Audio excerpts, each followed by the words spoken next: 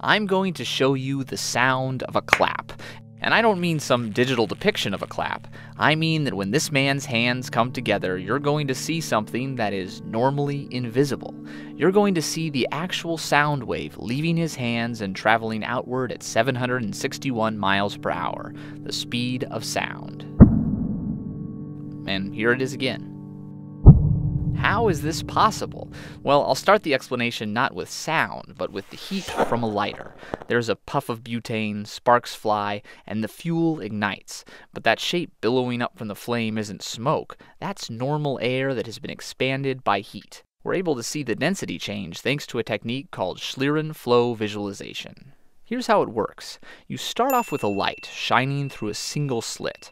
If you reflect that light off a parabolic mirror, all the rays become parallel, and then you can use another parabolic mirror to refocus the light down to a single focal point, and then in through the lens of a camera to make a picture.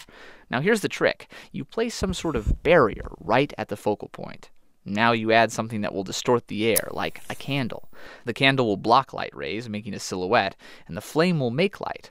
But rising heat will change the density of the air above the lighter, and that will bend the light rays. The bent light ray won't pass through the focal point. It will be blocked by the barrier, and the picture will be darker.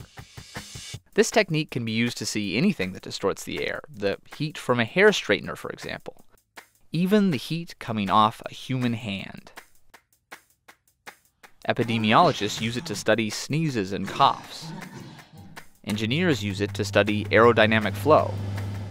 And sound, well, that's just another change in air density, a traveling compression wave. So Schlieren visualization, along with a high-speed camera, can be used to see it as well. Here's a book landing on a table. The end of a towel being snapped. A firecracker. An AK-47. And of course, a clap.